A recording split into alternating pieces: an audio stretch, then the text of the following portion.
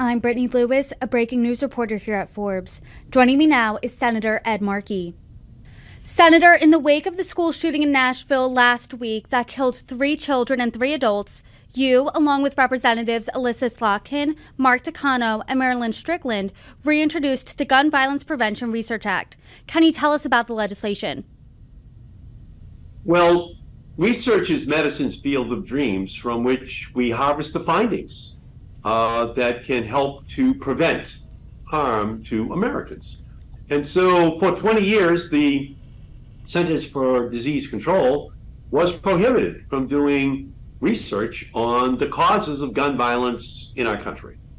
Over the last 3 years, I've been able to secure $100 million to do research at the CDC, so that all across our country right now, researchers are doing that work.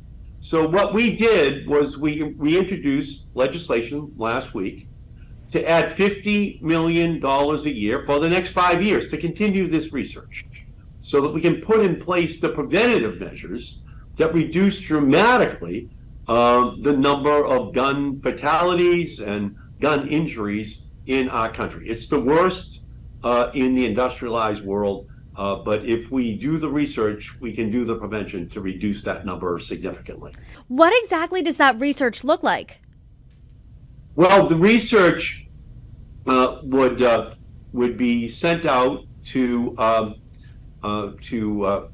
places like Johns Hopkins, which right now has a grant, and others who look at behavioral medicine related issues, but also they look at the impact on veterans. They look at the impact on young people in terms of what can be done in order to reduce the use of guns that lead to serious injury or death in our country. It's the largest cause of suicide, that people use guns, and we can do additional research towards trying to reduce that number.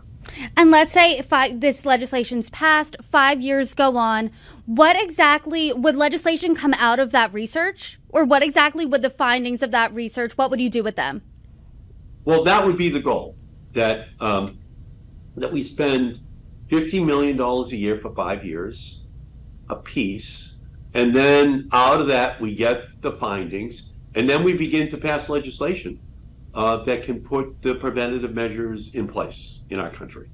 But without the research, without the documentation, without the scientific reassurance that this is the right thing to do, it just makes it more difficult to pass comprehensive, needed legislation. So I think this is going to go a long way towards removing a lot of the obstacles that have existed in the past, and especially those arguments that are just red herrings, spurious objections, so that we can wind up with meaningful legislation passing on the floor of the House and Senate and signed by a President of the United States.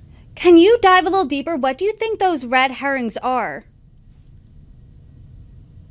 Well, the red herrings would be those that basically were saying that this is not a behavioral health set of issues, that this is not preventable, that we are just engaging in speculative research. But at the same time, why were they so intent, 20 years ago, in passing legislation to prohibit research at the CDC? Obviously, the NRA is very concerned that these findings could actually lead to legislation passing in all areas of American society, that our strategy, a comprehensive strategy to reduce dramatically the impacts of gun violence.